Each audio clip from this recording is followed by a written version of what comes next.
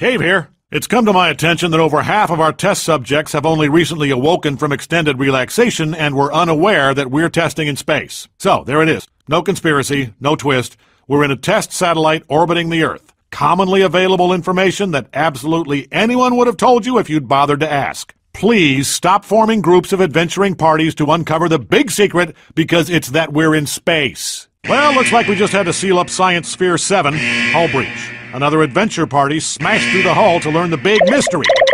Guess they were busy doing that instead of testing, because I've mentioned that we're in space every half hour. By the way, still in space. And another hull breach. Let's all give a big hand to the test subjects of Sphere 18 for bravely uncovering the company-wide conspiracy, which is that there's no air in space. Once again, we're in space. It's not a secret. I am sincerely regretting my decision not to install Windows in this thing.